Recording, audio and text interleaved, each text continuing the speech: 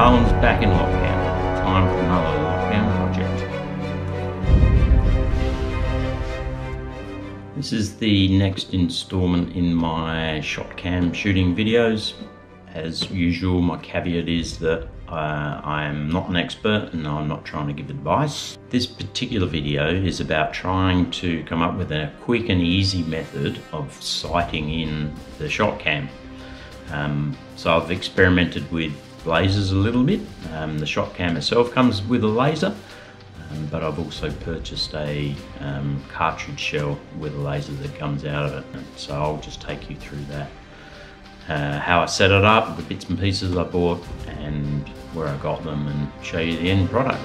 I'm starting at the end here, so this is basically the finished product. I've got a couple of PVC fittings from the local hardware shop and some clips from the camping shop, and I can set this up on a table anywhere I need to.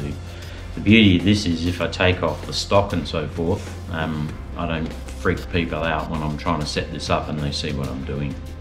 So this is the laser beam shotgun cartridge. Bought it offline on X Hunter actually for 35 bucks. It's basically got 3 little batteries in there. You flick the batteries out. There's a little nylon washer that stops any connection to start with, so you just have to flick it out.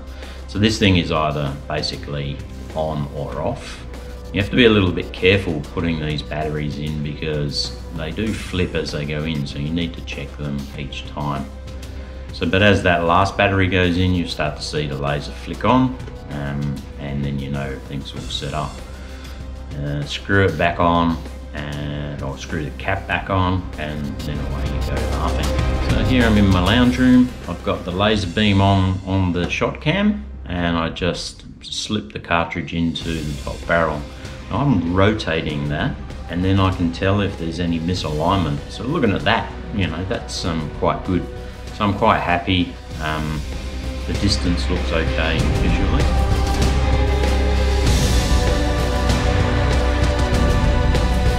So the first bit you'll see here is where I'm down in the car park, and I've actually put the laser cartridge in the bottom barrel. So this was before I had the brackets. I had the camping clip to start with, and I thought I'd experiment before spending too much more time on it.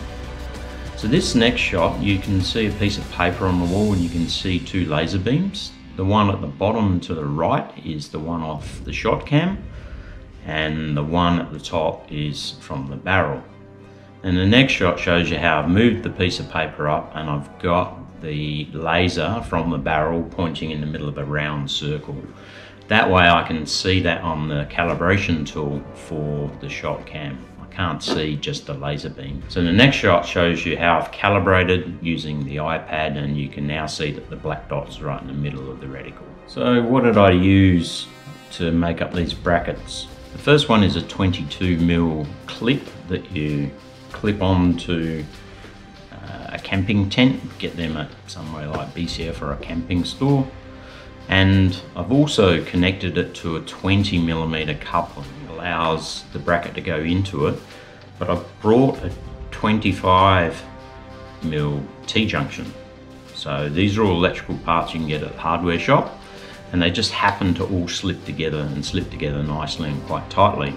So the 2 little clips, camping clips, clip to the bottom barrel, and you can just move them. They don't grab it too tight, and they just move a little bit, but that's fine because it's all nicely balanced.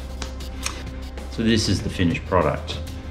It's nice and easy to set up, cheap to buy. Just clip it on, and I can set the ShotKam up at home. It doesn't freak anybody out because it's not the whole gun and it doesn't have the stock. And it saves me setting up before I go shooting, just before I go shooting, and somebody's aiming at a target and waving it around. And that means you've got to guess basically where the setup needs to go. Yeah, it cost me about 35 bucks for the laser cartridge, which I'll use for practicing mounting and so forth, and I think it cost me about another 25 bucks for all the plastic fittings, or maybe 30 bucks for the other plastic fittings, so it's not too expensive. Nice and easy to set up. Yeah, and if I need to clip it onto anybody else's gun, as long as I've got the barrels there, I can set it up quick and easy before we go shooting.